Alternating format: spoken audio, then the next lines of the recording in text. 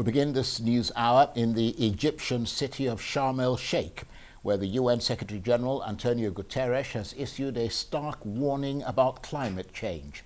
Speaking at the COP27 climate summit, he warned that the world is on a highway to climate hell. He told delegates from 200 countries that climate change is the defining issue of our age. In the midst of a barrage of international crises, from Russia's invasion of Ukraine, which has sparked a global energy crisis, to worsening droughts and floods, which is being blamed on rising temperatures, Mr. Guterres said the international community faces a stark choice: cooperate or perish.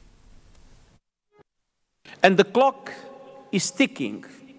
We are in the fight of our lives, and we are losing. Greenhouse gas emissions keep growing. Global temperatures keep rising. And our planet is fast approaching tipping points that will make climate chaos irreversible. We are on a highway to climate hell with our foot still on the accelerator. The two largest economies, the United States and China, have a particular responsibility to join efforts to make this pact a reality. And this is our only hope of meeting our climate goals. Humanity has a choice: cooperate or perish.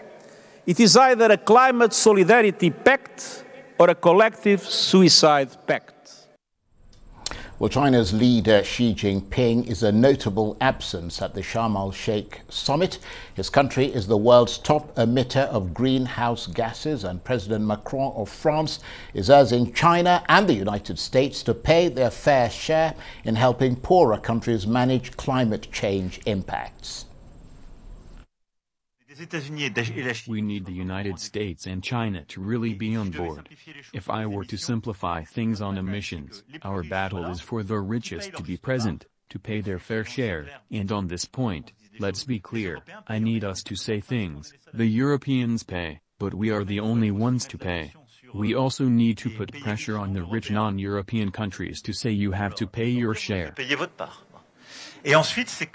Well, Arise environmental correspondent Leila Johnson-Salami has been monitoring developments, and she joins me now from our Lagos studios. Good to see you, Leila. So the latest climate summit underway in Egypt after a year of climate-related disasters, broken temperature records, and against that backdrop, I imagine a sense of anticipation, but also trepidation at that summit in terms of the size of the task ahead.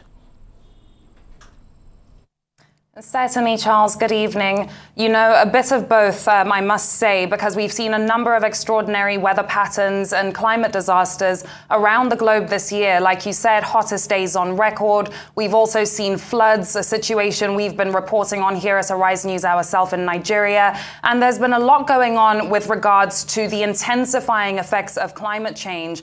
At the same time, trepidation, of course, as well, because several commitments have been made over the years that haven't been fulfilled. And with the world now set to cross the 8 billion population mark next week, one can only imagine how crucial implementing commitments to the Paris Agreement now is, which is why implementation is right at the forefront of all discussions at COP27 in Sharm el-Sheikh over the next 2 weeks. Well, absolutely. And that figure of a growing population is absolutely scary. And the reality, of course, the world over the last year, in terms of the war in Ukraine, the multiple crises of food prices, energy costs and so on, countries are turning back to coal and other fossil fuels to keep the lights on. I mean, how much has all that taken the attention of world leaders away from climate change? Well, it's not good news for climate action, and certainly we've seen distractions this year. It's not to say that last year at COP26, the world was approaching that summit on the backdrop of, you know, great politics, etc. But this year, a lot has happened, including Russia's invasion of Ukraine, which, of course, has triggered a food and energy crisis. And what we've seen is that there are several countries who don't necessarily have climate change at the top of their political agendas anymore. We've also seen countries resorting to using using more fossil fuels. For example, one example is Germany. We've seen a rise in electricity production from coal in Germany as gas supplies go down. So all of these issues are certainly distracting from the climate agenda and what needs to be done to reduce the intensifying effects of climate change. But I must also say, Charles, that beyond Europe, the US-China Climate Accord as well, that was launched at COP26, has also been undone following Nancy Pelosi's visit to Taiwan. So there's lots going on with regards to geopolitics that certainly are shaping the way COP27 is approached this year and will have an effect on decisions that are reached at the summit. Well, absolutely. And in terms of temperature targets, Leila, there was a time when everybody had a target of 1.5 degrees. Temperatures were not to be allowed to rise above 1.5 degrees. Is that still even on the table?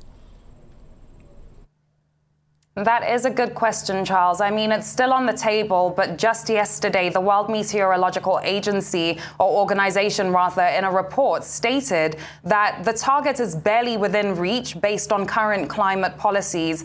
And current climate policies, according to the United Nations, currently support a 2.8 degrees temperature rise. So you can see 1.5 degrees to 2.8 degrees. We are far from there. Do we still need to work on achieving 1.5? Absolutely. That's why implementation of the Paris Agreement is at the forefront of discussions at COP27 this year, like I said, because 1.5 degrees Celsius above pre-industrial levels is stated in the Paris Agreement. So pushing on that and ensuring that countries come forward with nationally determined contributions that support this goal is something that leaders will certainly be looking out for. Leila, thank you very much indeed.